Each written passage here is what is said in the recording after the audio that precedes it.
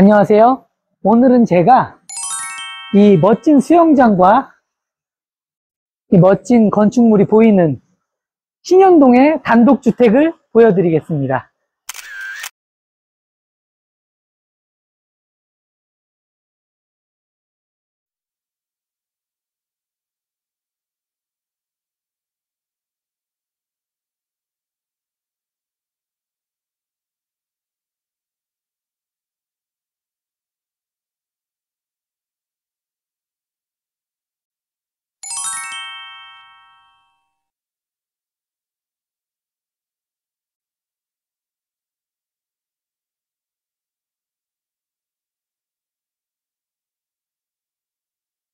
제가 널찍한 거실 공간에 위치하고 있습니다.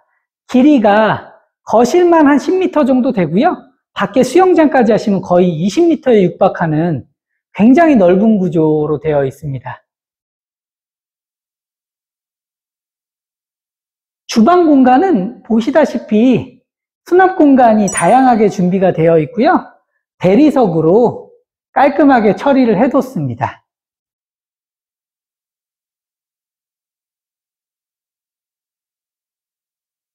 수납 공간이 굉장히 다양하고요.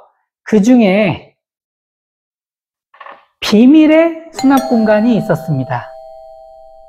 들어가시면 보조 주방이 위치하고 있고요. 환기창도 있어서 환기가 용이하실 것 같습니다.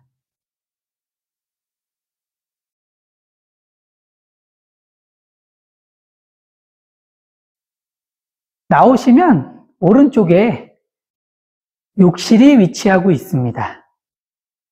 깔끔한 구조로 되어 있고요. 옆에는 방이 하나 위치하고 있습니다. 시스템 에어컨 들어가 있고요. 방도 널찍합니다.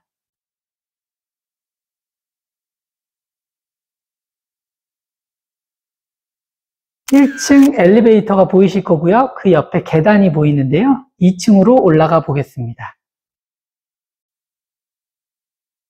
2층에 올라오시면 엘리베이터 옆에 개폐형 창과 픽스 창이 위치하고 있고요.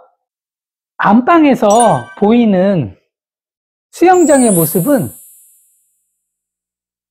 너무 풍경이 좋습니다. 지금 다 담아지고 있는지 모르겠는데요.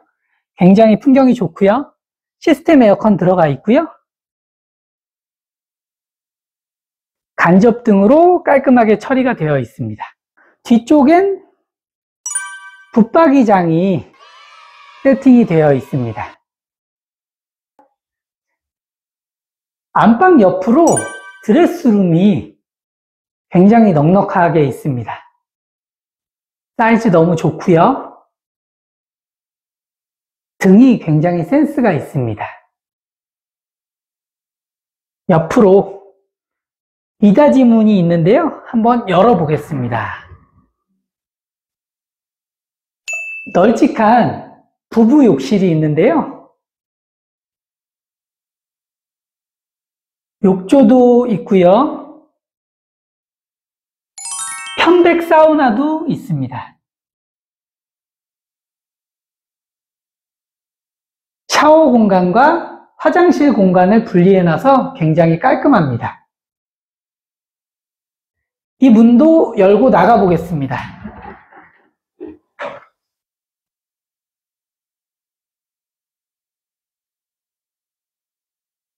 순환 구조로 옆에 다른 방이 위치하고 있습니다. 시스템 에어컨 들어가 있고요. 방 사이즈 굉장히 넓고요. 침대를 놔두시고도 책상도 놔두실 수 있는 공간 정도가 나오는 것 같습니다.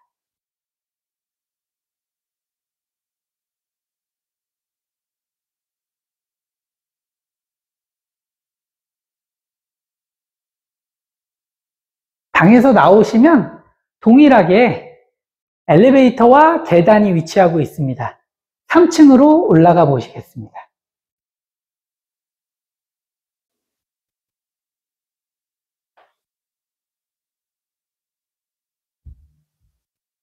(3층에) 올라오시면 우선 엘리베이터가 뒤쪽에 보이고요. 앞쪽엔 주방 공간을 만들어 뒀습니다.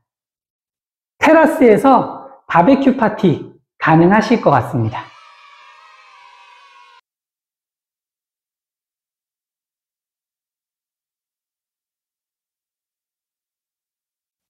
안쪽으로 들어오시면 방이 굉장히 사이즈가 좋고요.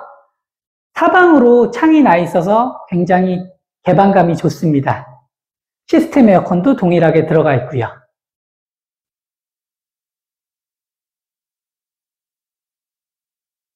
여기서도 미닫이 문을 한번 열어보겠습니다.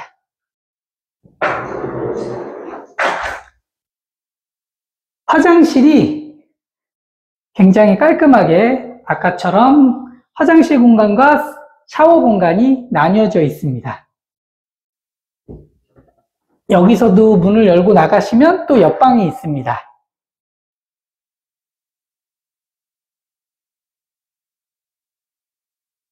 커다란 창으로 개방감이 굉장히 좋고요. 시스템 에어컨이 있습니다. 붙박이장도 설치가 되어 있습니다.